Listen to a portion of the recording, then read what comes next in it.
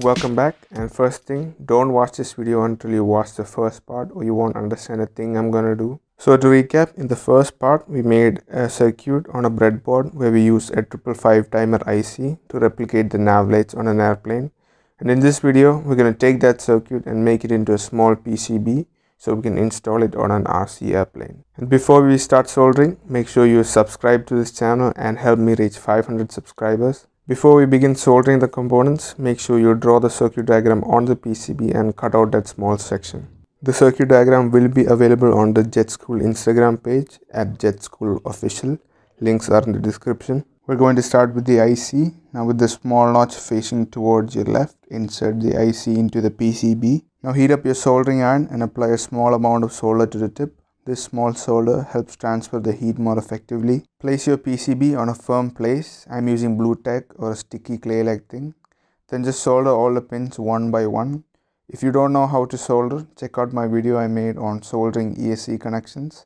After soldering the 8 pins, just take a moment to admire the beauty you have created and congratulate yourself. But don't get too carried away, we're not done yet. Now just like we did on the breadboard, we're going to connect pin number 4 and 8.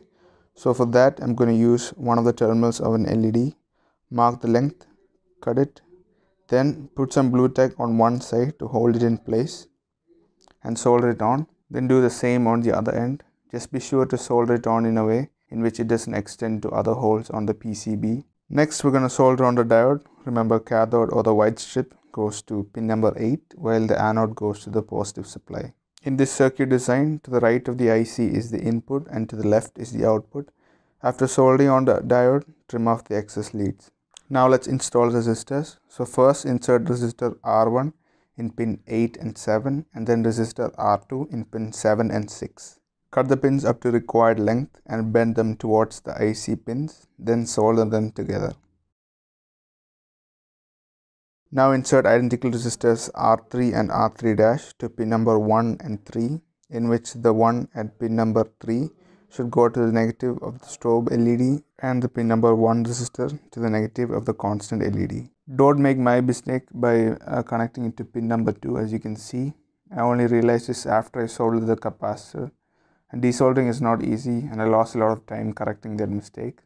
And this is the exact reason we study and test the connection on the breadboard beforehand. So next, connect the positive terminal of the capacitor to pin number 2 and the negative to the positive supply. Solder the terminals, then cut the leads to appropriate lengths and bend them towards the IC pins and solder them as well. Now with all the main components soldered on, we need to connect ground on the IC pin, that is pin number 1, to the ground input terminal on the right side of the board. So for that, use a small wire and solder pin number 1. Next, make a similar connection with a wire, this time between pin numbers 2 and 6 on the IC. Now we're going to test it. So just stick the LEDs on the terminals and connect your battery and just see if it works, and it does. Now there are two ways of connecting LEDs. You can either solder them directly through a wire and install it in your airplane, or you can use the ends of jumper cables to make connectors, which helps if you need to swap out the board to another airplane. I use the connectors and it worked pretty good. Finally, let's test it with the receiver on an airplane. So take your receiver and take the positive wire from your PCB and connect it to the positive pin of channel 5 and the ground to the ground pin. Then connect your battery and you can see it works perfectly. There are some limitations of this design, like the constant lights not working properly when you use different color LEDs. I assume it's because of the different operating voltages of the LED. If it's the same color LED, then they work together without any issues like the white strobe lights. So there is room for improvement.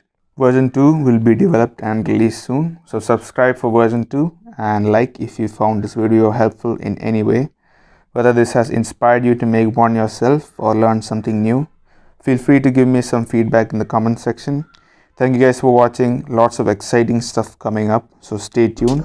Until next time, bye bye.